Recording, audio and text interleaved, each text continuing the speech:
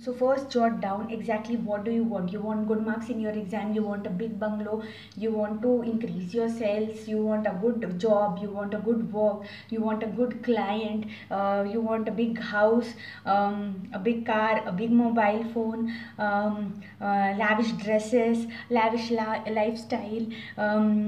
You want your kids to see somewhere on some different places, and you want to travel, you want to visit some places, etc., etc. A life partner, a baby in your home, anything, whatever you want. Please first jot down those things and then apply this activity to your goals. That is, thank you, thank you, thank you, and write down whatever goal you have wished for in the present tense. That is, I have got this, and thank you, thank you, thank you for it. This is first process. Second process is, you sit down, take a minute for each one of your goals and visualize it as if it has completed. If we have taken the example of car, so I'll say, imagine that you are driving a car and then you are feeling grateful and saying thank you for this beautiful car of mine. And imagine, hear the sounds around and driving on a road and things like that. And the third process is, imagine that you are going and somebody is taking your interview, that how do you feel you have received your goals. So say for example, what emotions do you feel when you receive your goal? Who was the first person whom to you shared your news of achieving goal? And thirdly, what have you done to the things you have received in your goals? So, or look, this things does wonder. You know, the CEO of PepsiCo, she in her life, her mother used to ask her and her sister to write a speech when she used to serve their meal, and after the meal has been completed, they need to give that speech to their mother. Say for example, she used to say, write a speech as if you are a president of India, write a speech as if you are on some great post, write a speech as if you are a vice president of India, you are CEO of this particular enterprises. So they used to like form different sentences and things like that. So you today, either do this activity as if someone is taking your interview, or secondly, make or form a speech, or if you want to write a book, write a foreword for your book, preface for your book, something like that.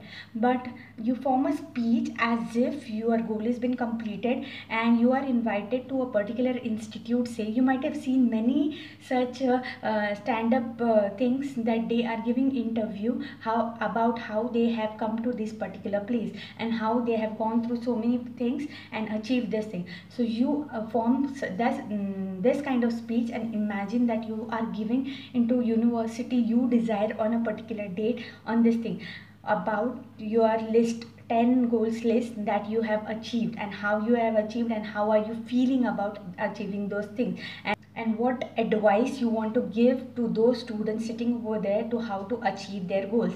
So this winds up whole activity of ours. So I hope you go behind your dreams, achieve them, and hunt for them. So look, our first activity for today is count your blessings in the morning, so you feel more grateful. Then secondly is jot down the list of your 10 goals in specific, measurable, achievable, realistic, and time bound thing. Then thirdly, write down each goals of yours in the form of thank you, thank you, thank you, and your goals as if you have received it. And take a time for at least 1 minute for each goal, and visualize as if you have achieved it. To know the process of visualization, go and watch the movie The Secret. And fourthly, you have to plan you are gonna go for an interview, or you are gonna go for a speech, or you are gonna write a foreword for a first page of your book. So any three of the things you have to write for 10 goals, how you have achieved, what are you feeling about it, whom did you share it first, and what have you done with your goals, and how was your journey, and what is your advice to the other people to achieve their goals.